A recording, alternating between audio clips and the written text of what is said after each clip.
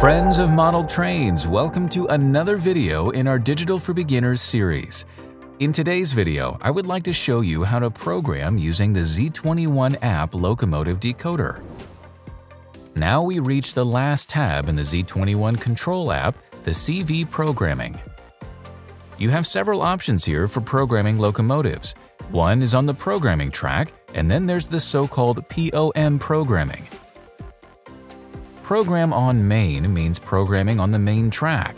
You can program the locomotive and change all the values while it is standing on the main track. Only the locomotive address should really be changed separately on the programming track. In addition, it is possible to use the normal manual programming function where you can change the locomotives or the locomotive data per CV. The app shows you briefly what the standardized CV values mean.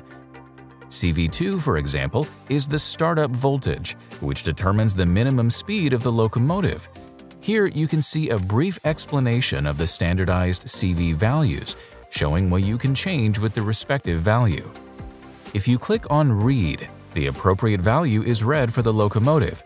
You can change it then by tapping. Let's say the locomotive is too slow or too fast. In this case, we can make the locomotive a bit faster.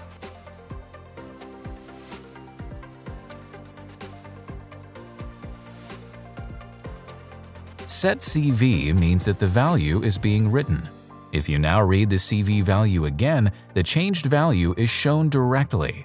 That's how to change all the CV values in the locomotive.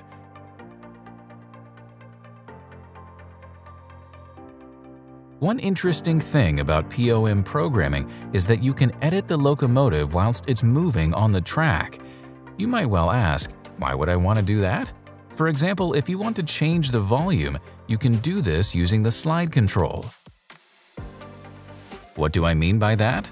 Let's change our drive menu, switch the sound on, and have our locomotive start off.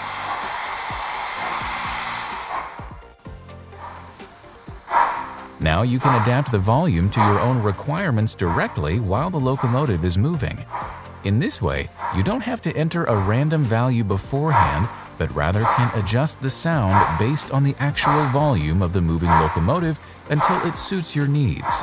You can actually program this live whilst the locomotive is underway. Also, you can quickly change the important CVs.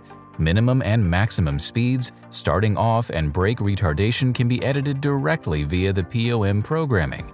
Then there's an item here called Edit Curve. What is meant by this? Using this, I can adapt my driving characteristics to the locomotive. For example, there's the 3-point characteristic curve via the CV programming. Minimum, medium, and maximum speed. You can change these directly by dragging the items, or you can select the engine characteristic curve directly. In this way, you can decide that you don't require the maximum speed for the locomotive, but rather that you prefer finer control in the lower ranges. You can also select pre-configured curves. This is, of course, the impractical variation, as the locomotive will accelerate in the same way at all speed levels. Here, for example, you have an ICE variation. Set to the lowest pre-stage, it accelerates extremely quickly, and at maximum speed, it accelerates slower. This curve is ideal for most locomotives. Depending on the curve rise of the speed level, the locomotive will accelerate faster accordingly, but you can also adjust this by tapping on the points so that you can adapt the driving characteristics to the respective locomotive.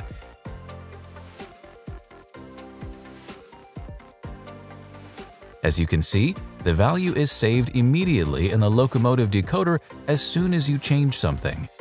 In manual programming, the whole thing can also be done via the POM programming. However, the programming track is the better variation.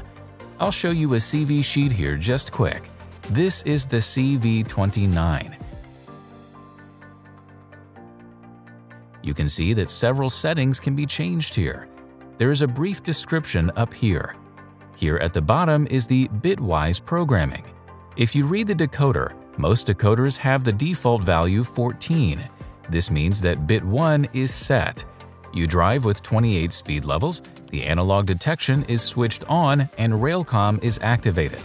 However, if you want the locomotive to always drive in the opposite direction, i.e. reverse is forwards, you can add bit 1.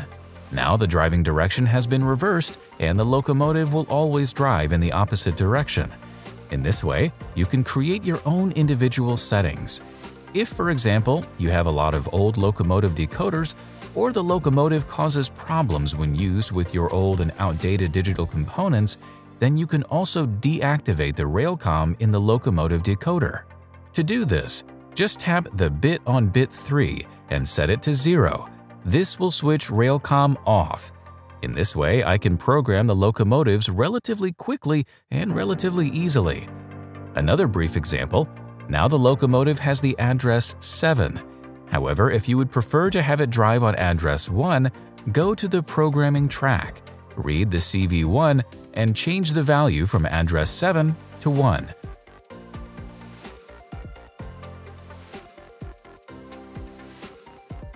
Then set the CV. If you now go back into the control menu, the locomotive won't drive anymore because it's still saved under address 7. So now you have to switch to rail vehicles again.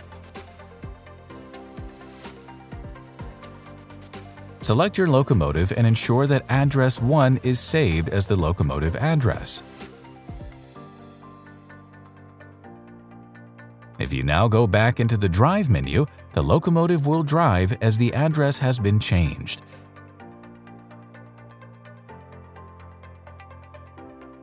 This basically completes our Z21 Control App topic. I've shown you how to create vehicles and edit them, the signal box has been explained, and I've shown you how to switch points and program decoders.